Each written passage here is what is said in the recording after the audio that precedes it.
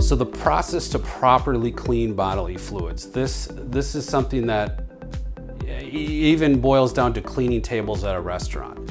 Every chemical, every disinfectant out there has a label on it that the EPA has provided that company. And these are instructions that must be followed according to the law per the bottle. So the proper process is you have to remove as much of the contaminants from the surface right away. So whether that's a paper towel or a towel, you clean off the wet materials, and then you're supposed to clean the surface. So any cleaner will do, whether it's dish soap, degreaser, you could even use the disinfectant itself if it's rated as a cleaner disinfectant.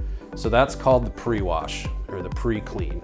What you want to do, you're trying to reduce the amount of load, they call it, on the surface. So it might be dirt, it could be the biofilms from the cellular activity on the surface. That's all on the surface. You pre-clean it, it reduces the load, which allows the disinfectant to be more effective. So it's really a three-step process. Cleaning the gross contents on the surface, cleaning it with any kind of cleaner, followed by an application of the disinfectant.